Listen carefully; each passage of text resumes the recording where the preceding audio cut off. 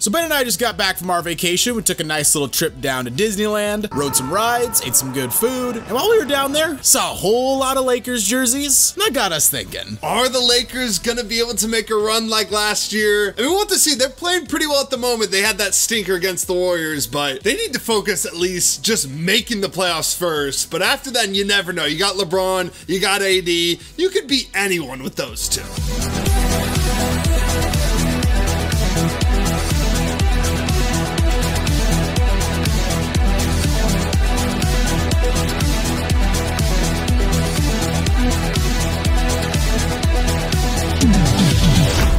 Before we start talking about the Lakers, if you haven't already, make sure to leave this video a like, give us a subscribe, and hit that notification bell so you never miss out on one of our videos. So it is worth mentioning that with the Lakers' loss to Golden State on Tuesday, they no longer control their own destiny for the 8th or the 9th seed. They need either the Kings or the Warriors to drop a game or two to have a chance of avoiding the 10th seed. They do have the Grizzlies tonight, who they better fucking beat. If they don't beat them, then boy, they're in trouble. But we're gonna go over some of their playoff matchups, but I mean, considering how stacked the Western Conference play is, look, there's a very real chance they don't even make the playoffs. Yeah, things were looking pretty good prior to that Warriors game, and then Darvin Ham throws in that just stinker of a 3-guard lineup. Just a terrible performance by them. At the end of the third quarter, when the Warriors are going on a run to end the quarter, I get there's 30 seconds left, you don't want to burn a timeout, but you lost the game there. Yeah, you absolutely did. I feel like we're probably going to get that Lakers-Warriors play-in that Adam Silver wanted. Let's talk about the perspective we each have on them so far this season. First, I'll say I thought they were going to be a much better team. Like, I honestly thought they'd be like a top 3 seed. Wow. Probably like around the 3rd seed. I mean, they were coming off that great playoff run, that great finish to the season. I really liked their offseason. I thought they had enough depth this year. Probably should have factored in like LeBron and AD. They're going to get injured. But they really haven't this year, which is the interesting thing. Yeah, that is true. They've been mostly healthy, but Darvin Ham, I mean, not the best coach. It kind of makes sense. So I've definitely been disappointed, but I'm also not shocked. I'm in a weird spot because I've been disappointed, but I've also been pleased with it because I don't like the Lakers. So it really doesn't bother me. Yeah. I mean, I thought they'd be right around the 7th seed again, 7th, 8th seed, because I thought AD and LeBron would get hurt, and I thought that would be their downfall. That really hasn't happened, but their supporting cast has not been that great. I mean, Gabe Vincent, I think, was their big offseason signing. Yeah, he's been bad. He's been real bad.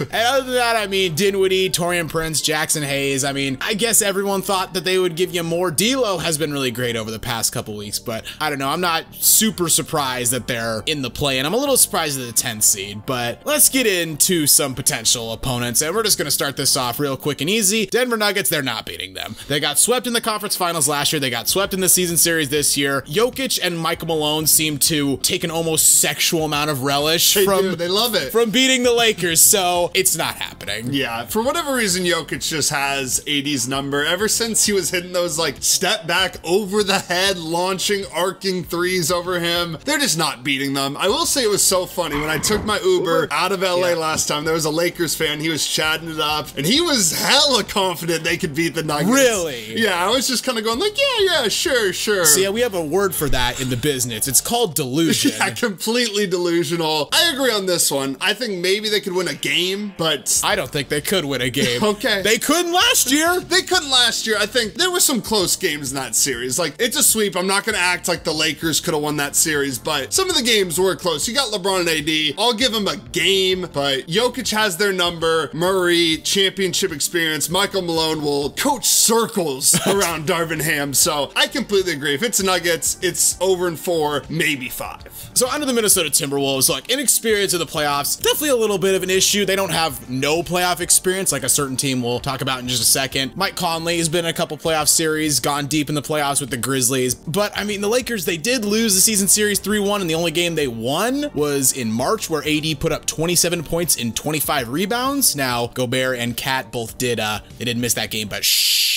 You know, not talking about don't talk about that, right? Yeah, on paper, awful matchup for the Lakers. Really Lakers rely on points in the paint. Obviously, LeBron and AD, you need points in the paint. Timberwolves obviously are great at stopping players in the paint. And then even if you go out to the perimeter, like, awful matchup for the Lakers again, because D'Lo, Reeves, I mean, I guess you got LeBron. You got some, like, decent perimeter players, but then for the Timberwolves, you got Jaden McDaniels, you got Mike Conley, you got Anthony Edwards, an insanely good perimeter defensive team. team. So on paper, terrible matchup. I do have some question marks for the Timberwolves. I think playoff experience not necessarily is my question mark. They have enough veterans, but they have a couple guys that haven't necessarily showed up big time in the playoffs. I mean, Cat's had his issues. Gobert has definitely had his issues. I don't trust this guy. So I think this series could go a bit longer than the Nuggets. I think this could be a 6 or 7 game series. Overall, though, I would have to pick the Timberwolves just based on what they've done all season, and then mainly just the matchup wise. It's just not a good matchup at all for them. My big concern for the Lakers is that they'd have to rely on AD and LeBron, because AD actually has played pretty well against the Wolves throughout this season. So has LeBron, but like if the Lakers need D'Lo to show up like he has been doing over the last couple weeks, D'Lo's been playing really well. Is he going to play that well against Mike Conley, Ant, and Jaden McDaniels? I mean, just on Sunday when they played the Wolves, D'Lo had one of his worst shooting games of the year. He shot 5 of 19 from the field. So I think against the Wolves, the Lakers would have to rely on AD and LeBron. And you know what? Maybe they play insanely and they take a couple games off the Wolves, but I think the fact that the Wolves are so great on defense and the Lakers offense has been, let's call it, inconsistent throughout the year. I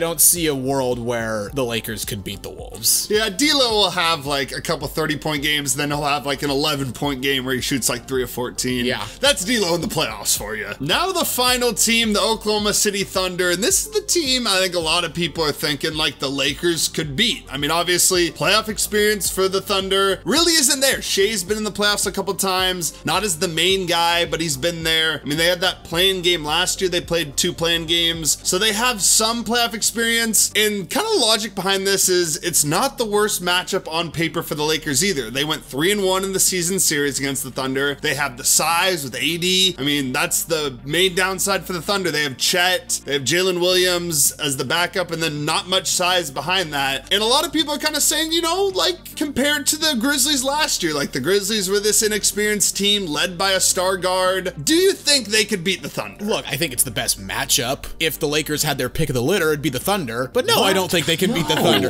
The comparison to Memphis last year, I understand why people are making it. But to me, the only similarity with this year's OKC team and last year's Memphis team is that they're both young. And I guess they're both led by a star guard. Last year's Grizzlies team had well-documented internal problems with everything that was going on with Ja, with all his controversies, Dylan Brooks and his antics. I mean, hell, Steven Adams had to essentially sit all the players down mid-season and be like, yo, stop partying so much when we're out on the road. We're dropping games because of that. And this was before the first Ja gun incident. So last year's Grizzlies team was a team that had a whole bunch of problems. I mean, OKC, Josh Giddey aside, obviously he's the big one, right? Outside of that, there's been radio silence from that team in terms of controversies. I mean, yeah, their maturity is like insane for how young they are. Like Shea just seems locked in all the time. Amazing chemistry. And I just have this feeling that like the Thunder really aren't going to be shaken by the moment at all. I don't know what it is. They just really have never seemed scared in any matchup I've seen. Play-in game last year, I know it's the play-in, but that game against the Pelicans, I mean, Shea and Giddey showed out. I think people are sleeping on the Thunder a little bit. They've had one of the best net ratings all season. They've been like a top 5 defensive and offensive team. So I think, again, this series probably goes 6. I would pick the Thunder. Could go 7. I think maybe the Lakers squeak it out in 7, but another one, I would have to pick the Thunder. Yeah, I mean, conventional wisdom would tell you that the Lakers maybe would be able to exploit OKC's lack of size in the paint a little bit. People gotta realize the Thunder, they're 7th in the league in opponents' points in the paint. Yeah. They're a top 10 team in opponents' points in the paint. And I know Chet's a little skinny, but he's still one of the best young defensive bigs in the league. Like, AD has played well enough against him, but I don't think Chet's gonna get cooked by him or anything. And then flip it around. Who on the Lakers is stopping Shea? Yeah. Or Jalen Williams? Like, you put D'Lo in front of Shea, that's barbecue chicken all day, every day. Yeah, the thing is, they need Jared Vanderbilt to come back. Oh, yeah. It looks like he may come back right before the play-in. They definitely need him to guard Shea, because besides that, like I was looking at the footage from their most recent game, which they did win, but they were, yeah, putting like Austin Reeves on Shea. They were putting D'Lo on Shea. If they don't get Jared Vanderbilt back for a series against the Thunder, Shea's cooking them. Yeah. Easily. And like for anyone who wants to call Shea like a free throw merchant and that's not going to continue in the playoffs, he's not going to get all those same calls. Okay, sure. But then you have to ignore the fact that the Lakers are 2nd in the NBA in free throws attempted. And they've had that huge margin that everyone's always talking about on Twitter. The Lakers are not going to be getting to the free throw line as much of the playoffs as they do in the regular season either. Yeah, I'm not worried about Shea come playoff time. Maybe the free throws drop a little bit, but the dude's a bucket, and it's not like he's this guy where he has to get to the free throw throw line. Outside of free throws, he's still insanely efficient, so I'm not worried about him at all, especially when it might be D'Lo or Austin Reeves guarding him. In conclusion, I get why people are gassing up the Lakers, and I mean, maybe I'm just being a hater, but I don't think this team has any chance to win the title. Like, maybe this is just a personal thing with me though, but I find that everyone who's gassing them up and is being like, oh, they can make a run, they always do it by talking about like, oh, OKC and Minnesota, you know, they don't got any experience or whatnot. Like, to me, that's a tell.